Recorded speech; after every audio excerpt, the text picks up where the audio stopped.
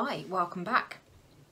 So last time I showed you how to make just a very simple coaster with one piece of fabric on the front, one piece of fabric on the back. This time I'm going to show you how to make a, I want to say quilted one, but one where you're putting pieces of fabric together in a style of a quilt. Here's my first one that I made, a little example one. So this is 4 small squares stitched together and then turned into a coaster, just like we did with the comic strip fabric. So let me put the little instruction thing again as to what you need.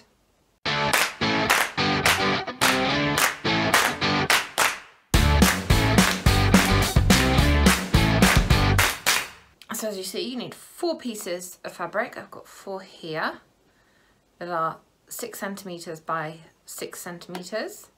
Just 4 little squares, and then another piece of, I'm using denim. As you see, you could use felt or fleece or canvas or anything that's just a little bit tougher, really. Now you see my fabrics match and coordinate, I suppose, to a point. So I've got 2 pieces of the black style fabric and 2 pieces of the grey style fabric. You could do this with any 4 different pieces of fabric, different patterns, different colours, whatever you've got in your scraps box. Really, it doesn't really matter. Whatever you want to do. I just had some little pieces of this star fabric left over from something, I can't remember what. So that's what I'm going to use for these coasters. So what you want to do is take 2, I'm going to show you how I'm going to do these. If you're using different styles of fabric, then you just do whatever you think works for you and whatever will look nice. So I'm basically going to take a piece of the black and a piece of the grey and put them right side to right side. And I'm going to stick a pin through the middle of them to hold them in place. I'm then going to do that with the other 2 pieces, exactly the same, right side to right side, and then stick a pin in the middle just to hold them into place. The next thing I'm going to do is sew on each one of them. I'm just going to sew down one edge, just one edge, that's all. Join me on sewing machine cam.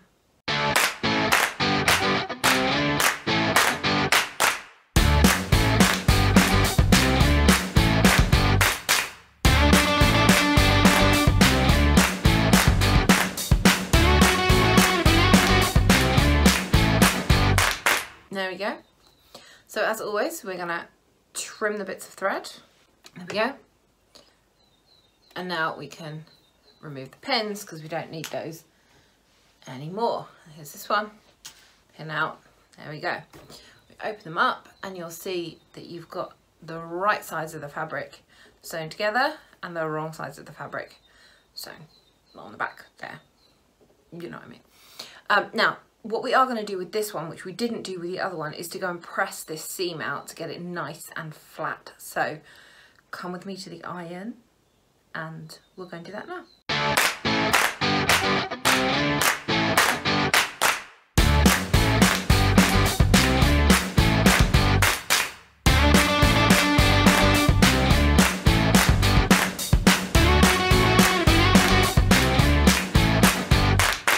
Okay, we're back from the iron, and so you see now I've got these 2 flat hems on the insides rather than ones that were sticking out that would just get in the way, make the fabric bulky.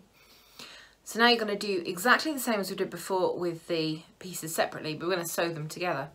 So you want to take the 2 right sides of the fabric and put them together how you want the final coaster to look. So if you wanted the 2 black pieces to be together, you'd put the black pieces together because that would open up like that. I want them the other way around in the sort of diagonals pattern. So I'm going to put, that's the grey one to the black one. Just going to pop that there and make sure that that seam that you've just sewn is like, you want to match those up, match up the seam. So if you end up like I have done here with a little bit of extra fabric sticking up, that doesn't matter because we can trim that off. What does matter is that your seams are directly opposite each other. So line those up and everything else we can sort out with a pair of scissors. And then what I'm going to do is again just put a pin in for security, not down the line where we're going to sew it. So I've just put my pin in just across the middle really of the square, just to hold it together so that when we sew, we get it in the right place. And now what we're going to do is just sew along one of those seams, the full length of that seam, which will anchor those 4 pieces of fabric together.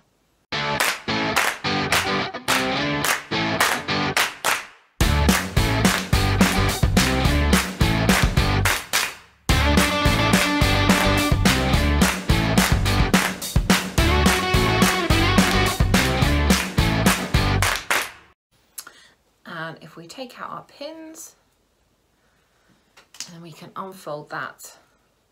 Oh, I missed a bit of fabric, of thread. Hang on. There we go. And we open this out, you've then got your quilted square. Now you've got one of those seams on the back again that needs pressing out, so let's go to the iron and do that. I'm not going to take you with me this time. You know what it looks like to iron out a piece of fabric. So there we go. Now I've got all those seams on the back are flat and much easier to work with. And you'll notice that there's maybe a little bit, can you see that? Like that black piece is just slightly bigger than the grey piece. That doesn't matter at all because you're going to put it onto a backing, you can trim it down, everything's fine. So take your backing fabric, I'm using denim like I did before because I have lots of it, because I take a lot of jeans apart. So you want to put it with the right side of the fabric facing up, and then you want to put the right side of your quilted piece on top of it. Now what you'll probably find, as I definitely am finding here, is that the denim backing layer is bigger now than the quilted layer that you just did, because you've taken this amount of fabric, your seam allowance inside, you've reduced the size of it. So what you can do is pin that on to the backing fabric. So again, remember, right sides to right sides. Pin it on. And again, I'm just going to use a couple of pins really just to make it secure. I'm not pinning it with precision particularly, but just want to make sure that I've got it exactly in the right place. And then with your scissors, you can just trim this fabric off, trim it to size. So I'll do that now.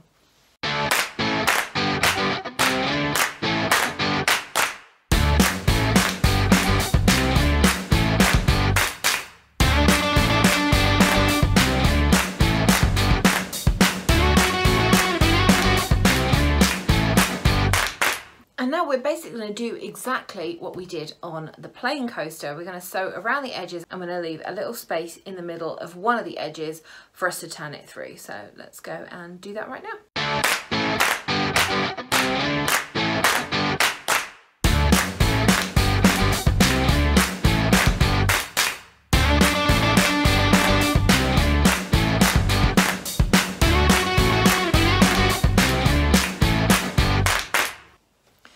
So we go, I've trimmed it, I've taken the pins out, and now we're just going to turn it through just like we did with the other one. And if you remember, we need to just trim our corners off like this just before we turn it through.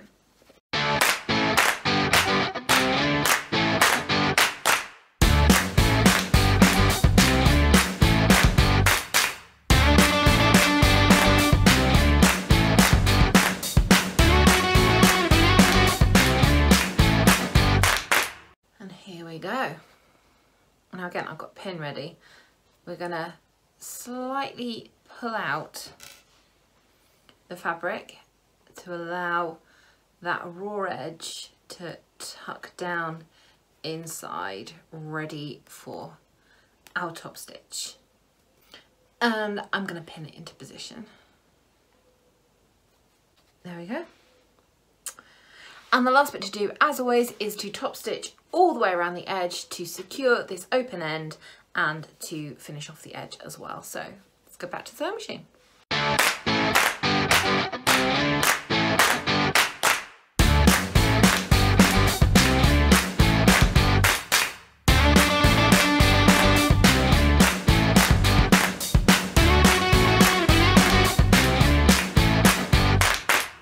So there you go, I have top stitched all the way around the edge, secured that open end that we turned through, and just finishes it off really.